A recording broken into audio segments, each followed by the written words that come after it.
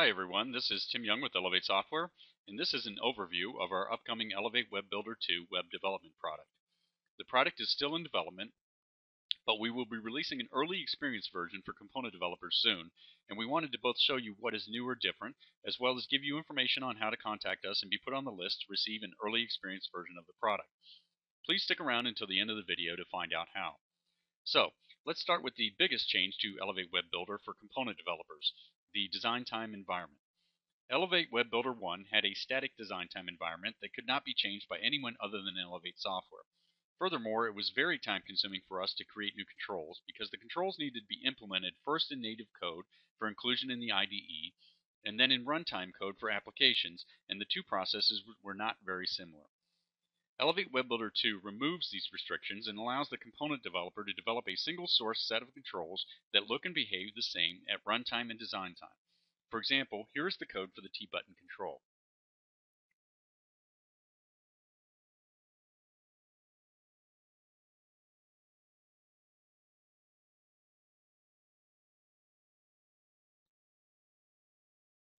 Elevate Web Builder 2 bridges the design time and runtime divide through a user interface abstraction layer. This layer is responsible for managing all facets of the user interface, and thus allows the developer to concentrate on the core functionality of his or her controls.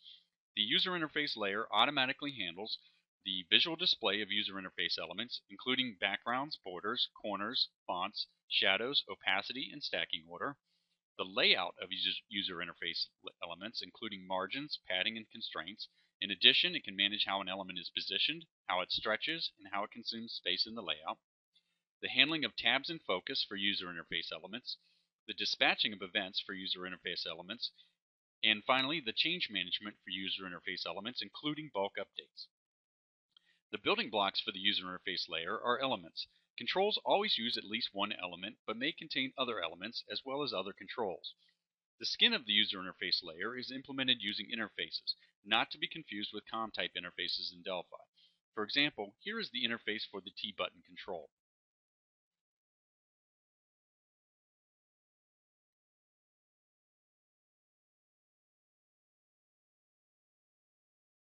Interfaces can be applied to controls to achieve a given look and feel, and are included in the component library by using a compiler directive.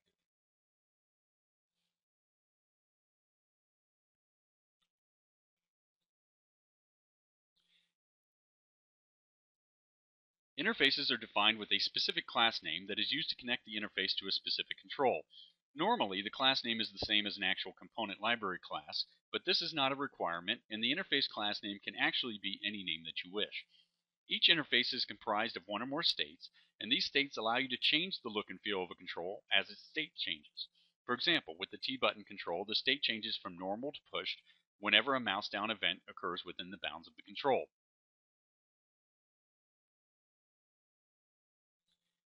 Each defined interface state, like the controls themselves, is comprised of one or more named elements.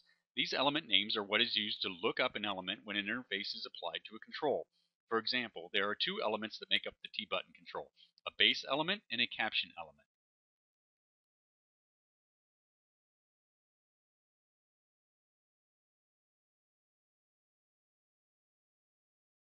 It is very easy to modify the look and feel of a given interface. To demonstrate, I will now modify the background gradient of the T-button interface so that it is a different color.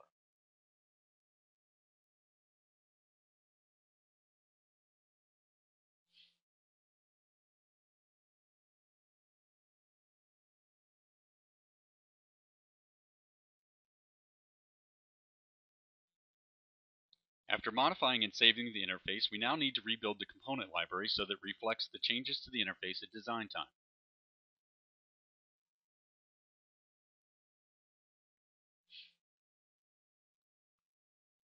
As you can see, the buttons now use the new gradient color at design time, and they are now also changed at runtime.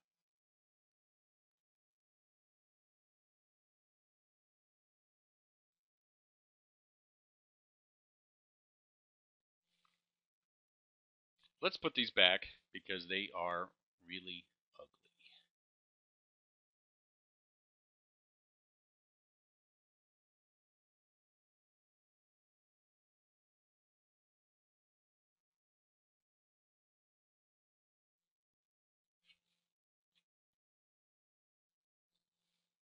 Elevate Web Builder 2 also supports design time event dispatching of certain events like visibility, sizing, and mouse events.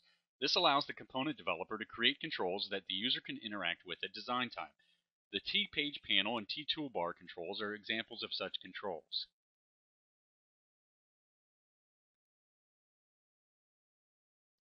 As you can see, there are buttons defined for the T-Page panel control that allow the user to add and remove pages from the control at design time. These buttons exist only at design time. The user can also select a page to work with by simply clicking on the tab for the page.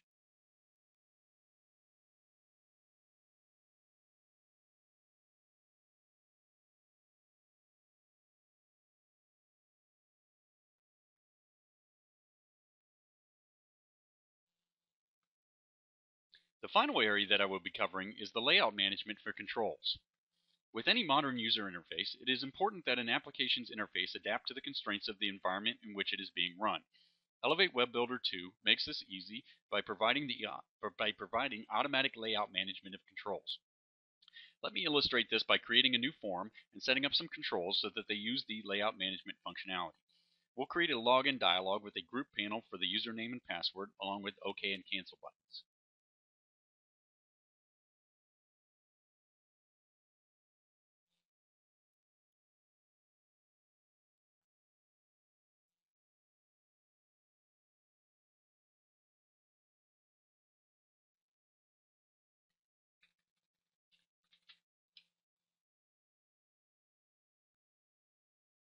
First, let's go ahead and define some margins for the button. We'll need to define a bottom margin and a right margin.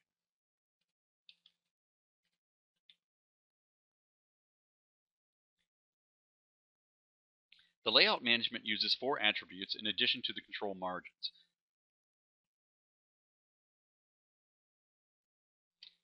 Position,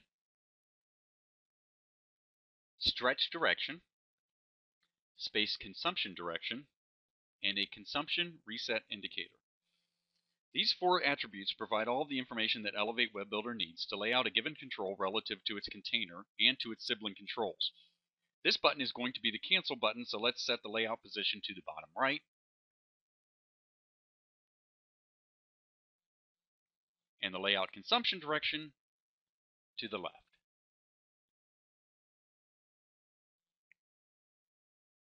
I'm now going to make a copy of the existing button and paste in the copy.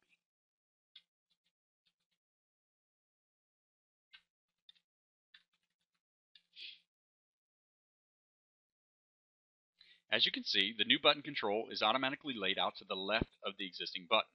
This is because the existing button control specified that it consumes the layout space of its container in the leftward direction. However, with the OK button, we're going to need to stop consuming space in the leftward direction and start consuming space towards the top of the container's layout space. The reset property allows you to do this by resetting the layout space to the last reset point in the layout before consuming any space. This means that the current layout space will be reset to the entire form's client area, and then the vertical space for the OK button will be consumed.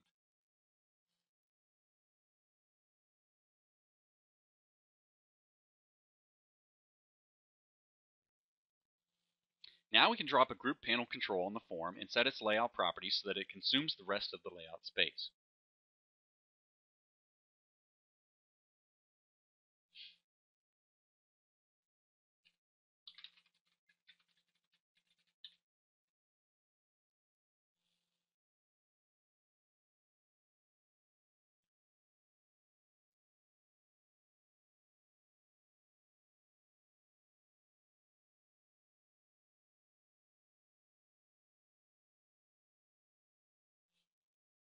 And that's all there is to it. As I mentioned at the beginning of the video, we will be starting an early experience program for component developers soon. If you're an existing component developer or company and would like to get an early copy of Elevate Web Builder 2, please contact Sam Young at samyoung@elevatesoft.com. I'll put it up on the screen.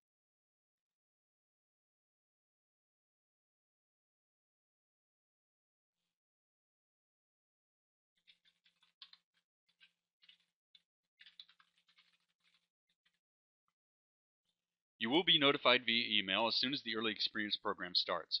As always, please feel free to contact us at any time with any questions or comments you may have, and thank you very much for your time.